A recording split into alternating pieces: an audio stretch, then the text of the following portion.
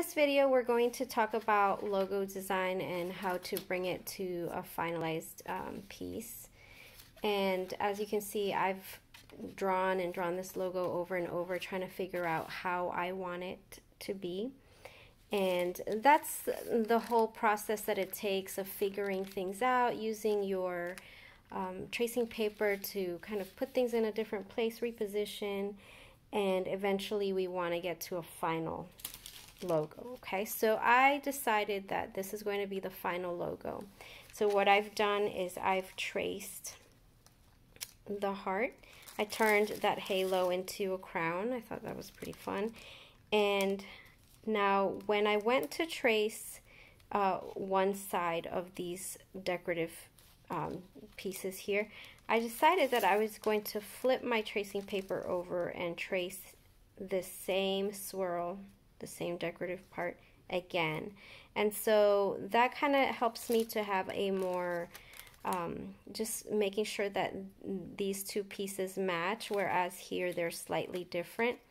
And also I added guidelines, so I made sure I knew where my center was and where my top lines and my bottom lines were, so that when I begin to draw this piece, it is where I want it to be. All right, so now that I have that done, and you all probably were working on your lettering and stuff, what I've done is I have drawn it on one side, then I flipped my tracing paper over, and I actually traced it with my pencil on the back side of the tracing paper. Why did I do that? I did that because I wanted this tracing paper to turn into a transfer paper. And so what I'm going to do now is I'm going to use this. This is going to be our final paper. It's a semi-gloss coated paper that is normally used at a print shop. All right, so this is our salvaged paper that we're using. And I'm going to position my logo where I want it. And I'm going to begin to retrace it. And now because the graphite is on the back side, it's going to transfer over. If you need to stabilize your paper with a piece of tape, make sure you do that, because we want your efforts not to go to waste. For example, if you're over here tracing and then you decide to lift the paper or you decide to move, what's going to happen there is your tracing paper is going to move, and then you're going to keep tracing and it's going to reposition your lines, and they're not going to quite match. So it's going to look a little wobbly and a little shaky. It's going to have lines that you are not wanting. And we want to keep this marker paper pretty clean and clear. We don't want it to have a lot of information because it's difficult to erase on this paper. But I'm going to hold it steady on one side and gently lift it, and I don't know if you can see that, but it's transferring over pretty nicely.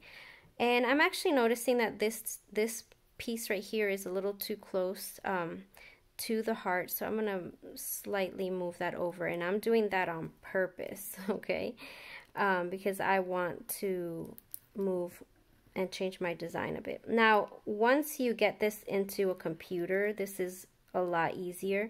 But what we want to do is we want to figure out a lot of the stuff before we would normally go to a computer. It's always good to do that, because when you sit down in a computer, sometimes it's a little bit, nowadays it's a little bit easier to draw with it, with a stylus or whatever, but it also is just a lot better to figure things out before you hit the computer.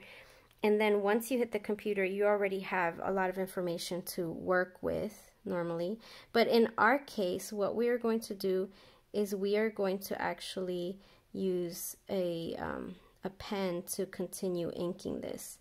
Now this is where you really want to take your time, because for example, I'm going to trace my heart. Now my heart is a little thicker in some parts and a little thinner in other parts. And so I'm going to be concerned with that outer edge line, that contour of that heart. And now I'm going to carefully fill it in. Now you need to work slowly so that when you go to fill in or outline, that it's going to be nice and crisp, and it's going to transfer really nicely. If for example, if I wanted to create a copy of this, if it's nice and sharp, these lines, they're going to look like a really nice graphic image. If I wanted to put it on a t-shirt, if I wanted to enlarge it, if I wanted to shrink it, it's going to transfer nicely. It's going to copy nicely. If I wanted to import it into Illustrator, and then there's a little button in Illustrator that says trace and expand. And what that does is it turns your drawing into a vector image.